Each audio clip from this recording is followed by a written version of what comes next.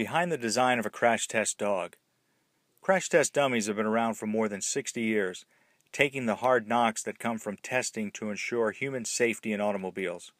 Ranging in size from large adult male to tiny infant, every family member has had a crash test dummy custom built to represent them. In 2012, when Sleepypod designed and created Max, the crash test dog, the crash test dummy family became complete. After all, everybody needs to be safe in the car. Max was designed to crash test our entire line of pet carriers to ensure that they are the safest way for a pet to travel.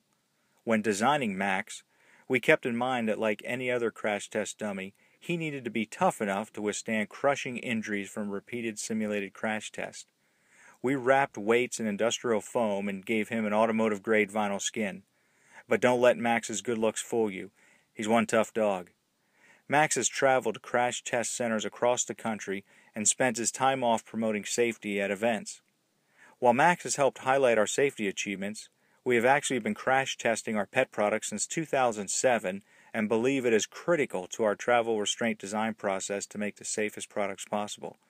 Rather than guessing what might happen in a car crash, we use our crash test dogs to determine the capability of our restraint system designs.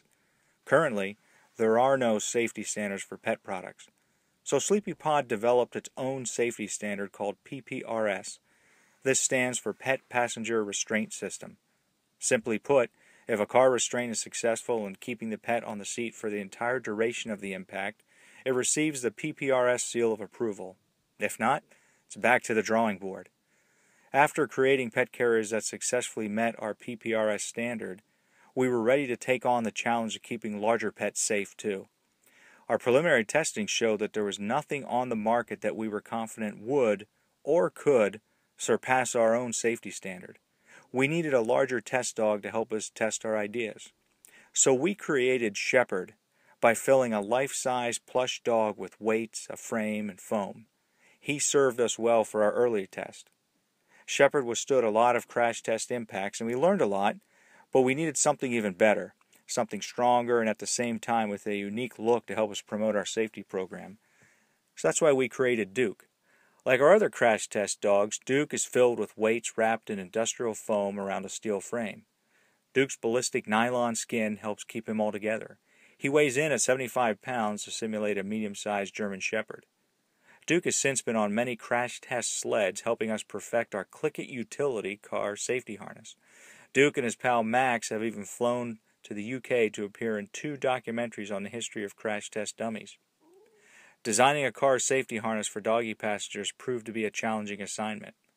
A 12-pound pet exerts almost 1,000 pounds of force in a 30-mile-per-hour collision.